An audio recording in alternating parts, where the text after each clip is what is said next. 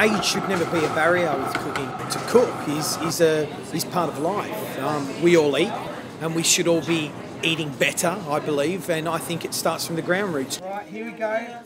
Georgie Porgie has always been on my mind. You know, it was actually the brainchild of my girlfriend, Natalie, and it was her idea about 3 or 4 years ago, because she knew I've always got this real affection with my nieces and nephews.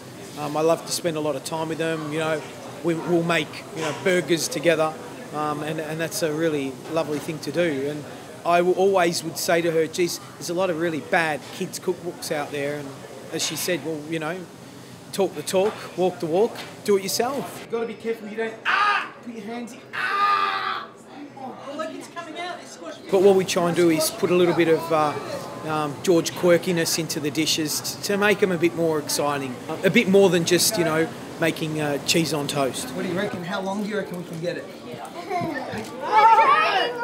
Keep stretching it. Make it go round. The longest spaghetti ever! George, into the middle. Food was a constant checkpoint throughout my life. From growing up, eating great food at home, and food that was cooked with lots of love, and it was soulful and it was real. That stuff is so important. I don't cook to live, I live to cook, and that's the way it should be in people's mind. He kind of explains everything, so you know what to do, and he lets you do it yourself instead of showing you all the time. He looks funny. He's like a little monkey. Marlon says he eats like a mouse.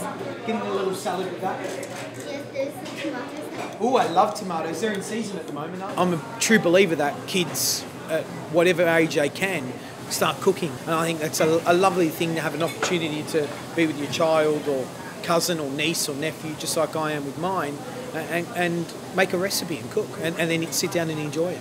What's your favourite food? Probably spaghetti. Chips. Lollies.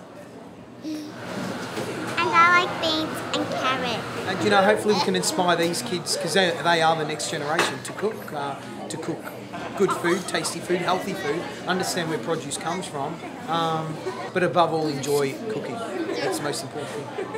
Pizza. Me too, I like pizza too. Me too.